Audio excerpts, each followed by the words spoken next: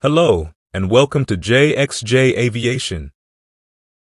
In this video, we look at the types of airspeeds. First, let's understand how is airspeed measured in an aircraft. The airspeed of an aircraft is displayed on an airspeed indicator.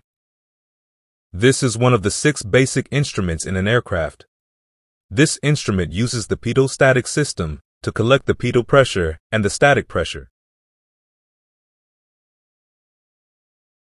The pitot pressure, or impact pressure, increases when an aircraft moves forward. The static pressure is the pressure of the undisturbed air around an aircraft. The airspeed indicator measures the difference between the static pressure and the pitot pressure. This difference moves a pointer on a scale which indicates the airspeed of the aircraft. Let's look at the different types of airspeeds. Types of airspeeds. Indicated airspeed. The speed which is directly obtained from the airspeed indicator is called the indicated airspeed. This airspeed is not corrected for variations in density, installation error, or instrument error. This speed is used by manufacturers for determining aircraft performance. Calibrated airspeed. Indicated airspeed, corrected for installation error and instrument error, is calibrated airspeed. The airspeed error is greatest at low airspeeds. The errors are also significantly high when the flaps are extended.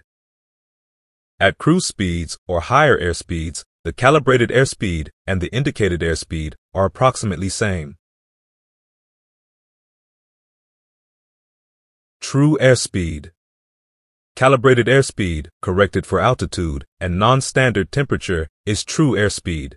The air density decreases with an increase in altitude. The pitot pressure reduces since less air enters the pitot probe. For a constant calibrated airspeed, as the altitude increases, the true airspeed increases. There are 2 methods to find the true airspeed. First method, flight computer. The flight computer corrects the calibrated airspeed for temperature and pressure variations. These values may need to be entered, and the computer will compute the true airspeed. Second method, rule of thumb. This gives an approximate true airspeed value. In this method, for every 1,000 feet of altitude, 2% is to be added to the calibrated airspeed. Ground speed. The true airspeed, adjusted for winds, is the ground speed. This is the actual speed of an airplane over the ground. If there are headwinds, the ground speed decreases.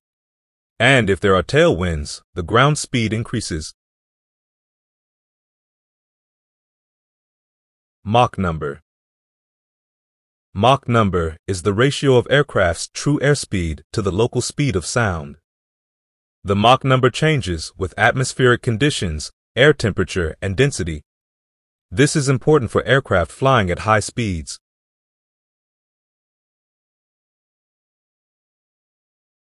That's all for this video on the types of airspeeds. Thank you for watching. If you liked the video, please share and subscribe.